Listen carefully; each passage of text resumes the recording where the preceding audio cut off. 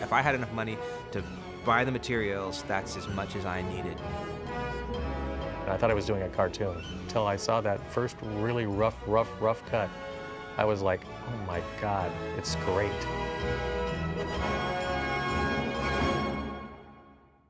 I would get what the studio would consider to be the oddball project, something that didn't really fit into the traditional kind of generic frame.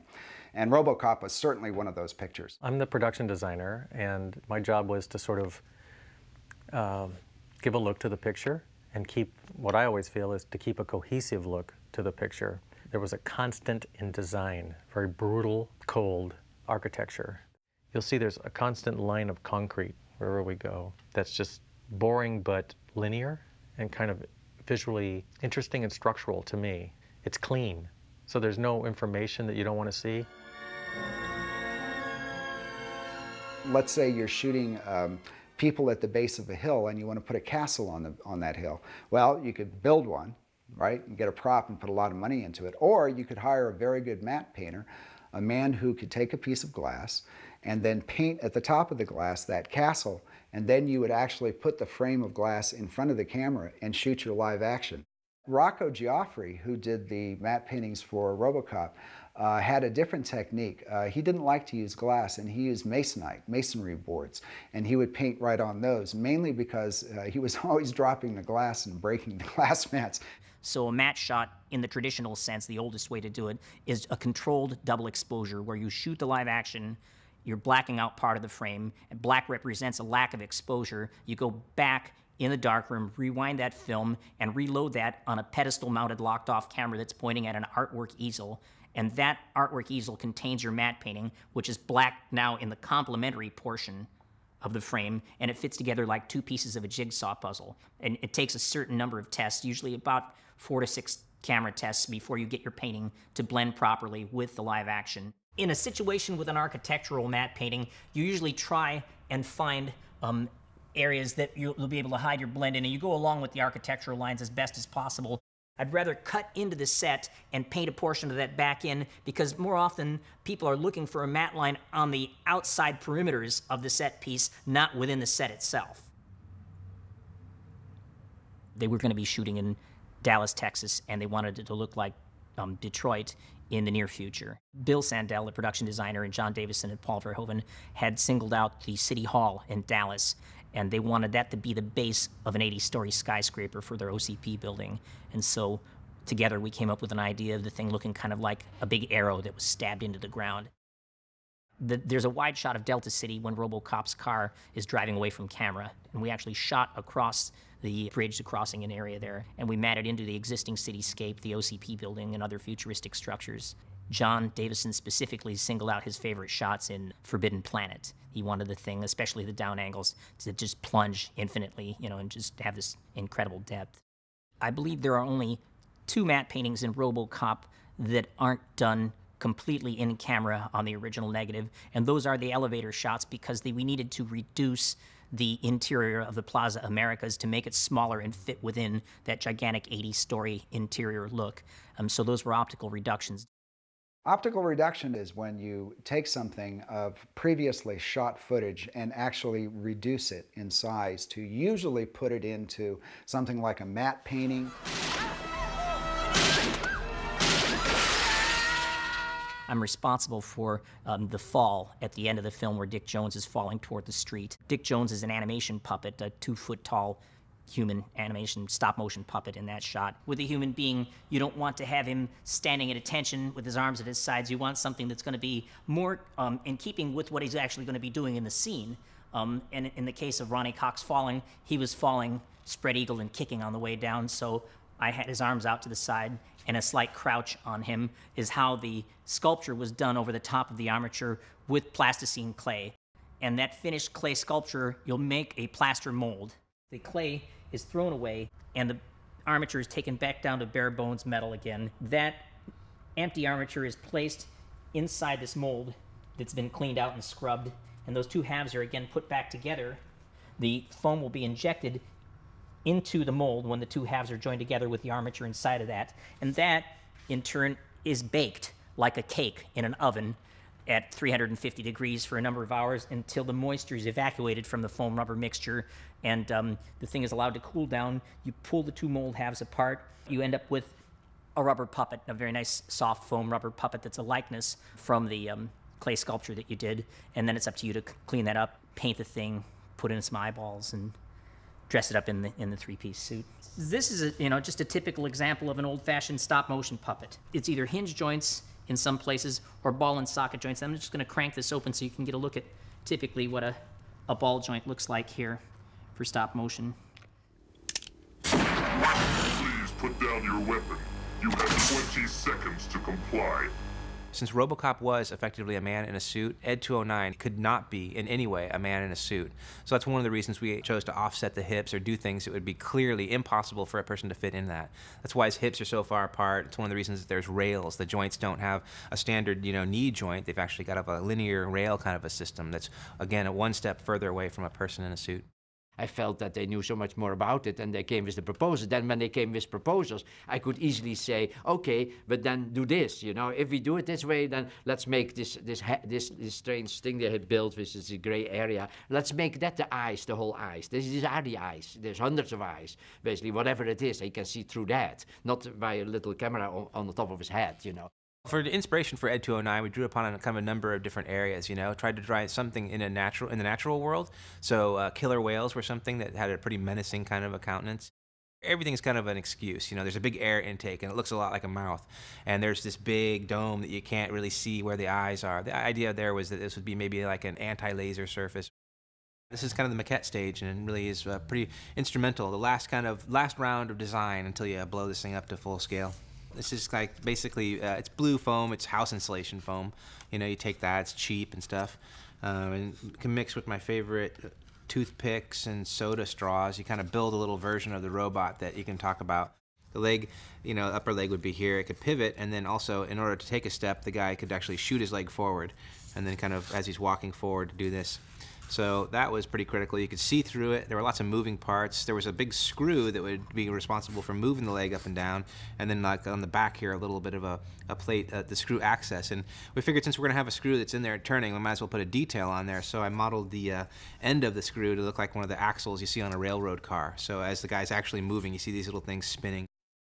The full-scale Ed 209 was a design that Craig had come up with, working with Paul Verhoeven and myself, and trying to get something that Paul was happy with as a character, a nemesis for Robocop. The crew that we were building at this time, Pete Ronzani, Neil Breitbart, and Paula Lucchesi, my girlfriend at the time, we pretty much built that thing together. And it was hell, but it was one of those experiences you come through, and at the end of the day, it's something we always remember. Later on, we became married, and so I guess it didn't really split us apart. All the forms were built up out of wood. We used a lot of plywood, masonite, and just fur, and actually kind of built up patterns and stuff bit by bit. We used a lot of plastic forming techniques and fiberglass techniques. And seeing how it was basically the middle of summer in San Rafael, we were pretty much in hell, up to our ears in fiberglass, and wearing these suits, because you have to wear these protective suits and respirators and everything else while it's just blistering hot. It's a pretty tough portion there. One of the keys with movie props is they've got to be pretty flexible. You have to be able to put this thing together and take it apart in relatively short order. And actually, that's one of the things I'm pretty proud about, was the model was held together with bungee cords, snaps, and different techniques. So basically, two people could take the thing apart. We were pretty much left alone. In fact, for the full-scale prop, I don't think Paul saw it at all until it was delivered, in Dallas. That was pretty cool. I felt pretty trusted. Phil Tippett would check in on us on a periodic basis, come over and see what we're doing, and just kind of roll his eyes at the mess we were making and stuff. Our hearts were in it so much that compensation even wasn't necessarily important. Just contributing to this whole kind of process was really the motivation. The full-scale prop was essentially just that, a prop. It was capable of being posed. The head could be swiveled, from side to side. The arms were able to be pivoted. We could rotate them down or rotate them up, but it was really the kind of thing that had very, very limited motion. Because of the size of the big guy, his head was so big that even though we made this pretty reinforced fiberglass mold, it still sagged a little bit. So when you see the big one compared to the miniature version is built exactly off the pattern for the big one. But when we molded the big one, it squished just a little bit. So the big guy's head's just a little bit fatter than the miniature version. And actually, it's one of those things that always bugged me when I saw it in the film, because I recognized they were a little different. But what are you going to do? Phil Tippett is the man on Robocop who actually animated the stop-motion puppets for Ed 209. This is the stop-motion miniature of the Ed 209 puppet that has an articulated stop-motion skeleton or armature in it, and this is actually part of it's actually visible here. And you can see this lead screw mechanism that was part of the design that Craig Hayes had come up with. Then they've made a number of miniature puppets that were articulated and had little skeletons inside of them of metal so you could pose them, and then this was done through stop motion animation. Every little aspect of this particular character has got an armatured, jointed part that allows, and shooting one frame of film can, depending upon the complexity of the shot, take, anywhere from 10 minutes to, an hour and a half, adjusting everything properly for one frame of film. You get your camera, you take one frame, stop the camera, you go onto the little stage, move the arm infinitesimal inch, go back behind the camera, shoot another frame, one frame at a time. Most of the work for Ed 209 was stop-motion animation, with the exception of the staircase scene, and in particular when he falls down the staircase. The staircase that Ed 209 fell down was a 4-foot square miniature, built of plywood and brass and, the usual kind of model building materials, reinforced so that when the guy fell down the stairs, it didn't shake the set too much. Phil did all of the kind of masterminding of exactly how we were going to do that, what angle the set would be at to get the best roll and everything. And then we rigged up the puppet with a pin in his foot, and when we said go, camera was rolling at speed, we'd pull the pin and the robot would tumble down the stairs and off the edge of the set. I was the one catching the robot because I was the one who had to fix it up for the next take, so I wanted to make sure as little stuff broke, So I'd be down there trying to make sure the little thing didn't hit the ground and break off an important part, and then I'd have more work to do.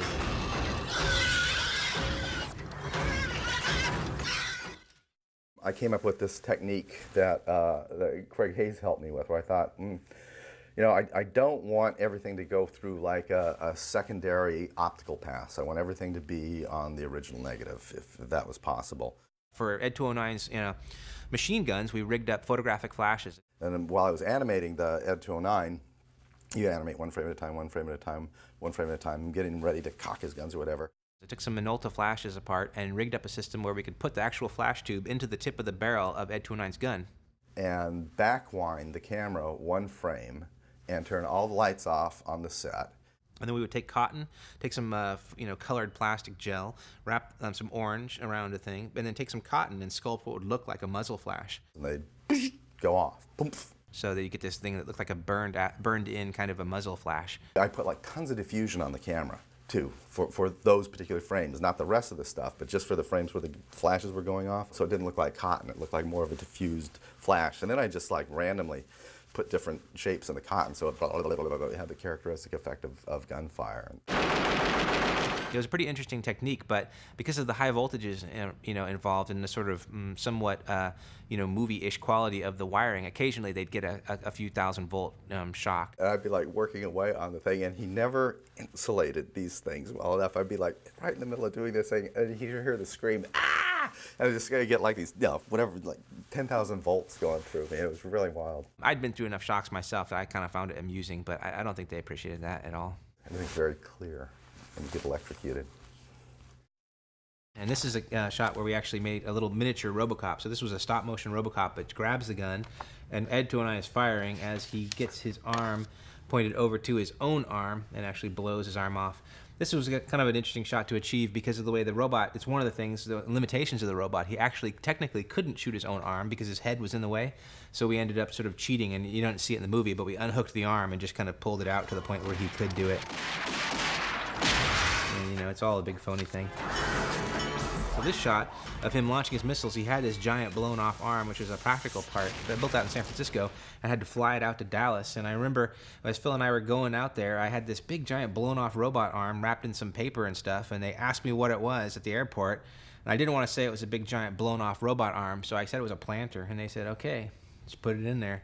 It's hard to imagine these days, getting a giant blown off arm, through any kind of airport security. But Back then, it was like whatever.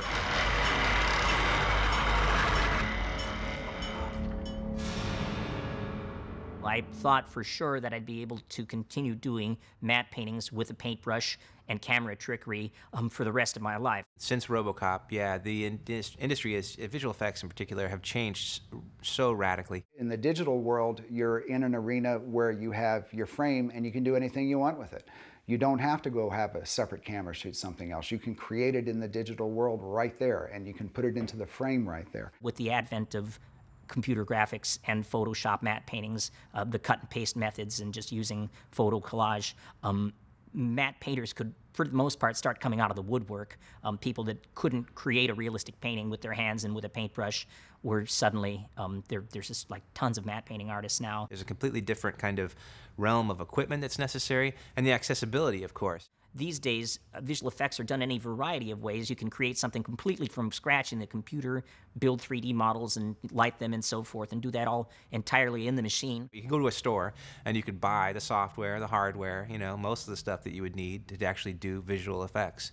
I don't know if there was if there really is a need for doing stop motion anymore. Stop motion animation is still around, but certainly in a far diminished capacity. In regards to doing visual effects work, I think it's yeah, it's been replaced by computer graphics pretty much. I found that by the late 1990s, by 1997, that early in that year, that for the most part, any phone call that I got requesting a matte painting shot, they wanted to know for sure that I was doing it with computer graphics. It's a completely different world. That's the way of Hollywood and the film industry. The technology only reflects, you know, what's current, and it's constantly being replaced. You can watch the film nowadays, and the shots do hold up. One of the biggest compliments for me on the whole project was when my friends who really didn't understand what we did would come over, walk up to this thing and kick it, and it was hollow. They'd be shocked, you know, they thought it was a 4-ton giant robot that we had built. They're actually artists who happen to be working with very sophisticated special effects.